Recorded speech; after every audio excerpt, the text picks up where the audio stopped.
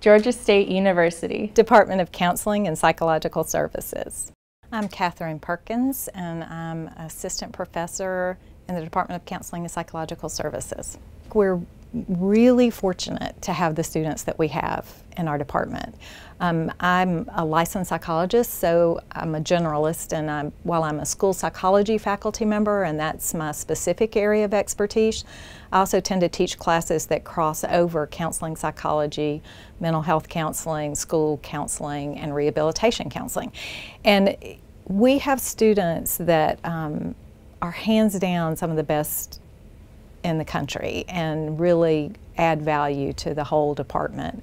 And I think being in an urban environment, we have opportunities for students that they might not get in a more rural, traditional, university type setting. And with that comes kind of a focus on social justice issues. So that kind of ties the department together.